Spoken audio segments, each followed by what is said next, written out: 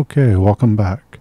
I just wanted to showcase the Mesh Smooth feature now in Creality Scan because I think it is useful, but it does have some cautionary aspects to look out for in terms of detail. But let's scan another one of my kids' toys that they had laying around.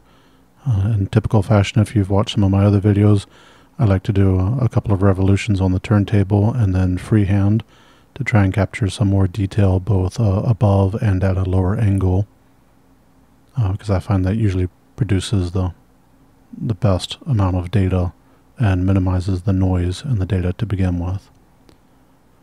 So then we'll go through and we'll take out a lot of the stuff that I don't want to spend the computational power and time on, and then we'll optimize the point cloud so that it has the highest resolution and sensitivity.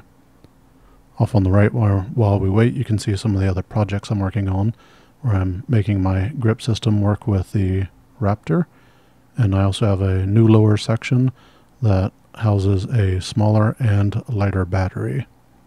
So hopefully I'll have that on the website soon. I've got a few more tweaks that I'm running through, but it's nice because I've reduced the filament, the print time, and I've made it a bit more translucent, which is all kind of fun.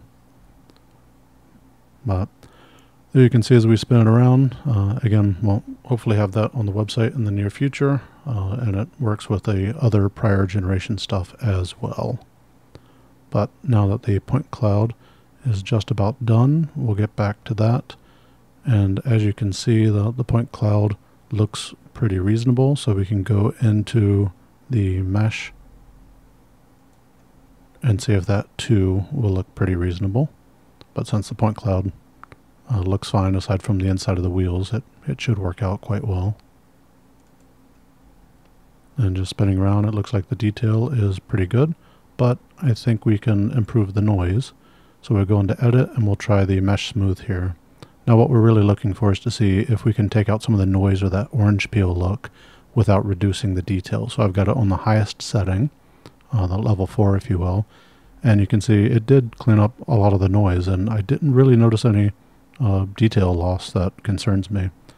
Trying on level 1, you can see some of that noise is brought back in because it's not as strong, but again, the detail is all about the same. So I find the best value to be level 4 here on the mesh smooth, again, because it's less noise without any appreciable detail loss. And in typical fashion, I will also simplify the mesh down to about 10% of the original, and again looking for any appreciable detail loss to see if I need to change the settings after the fact. And it looks good to me, so we'll continue on with there.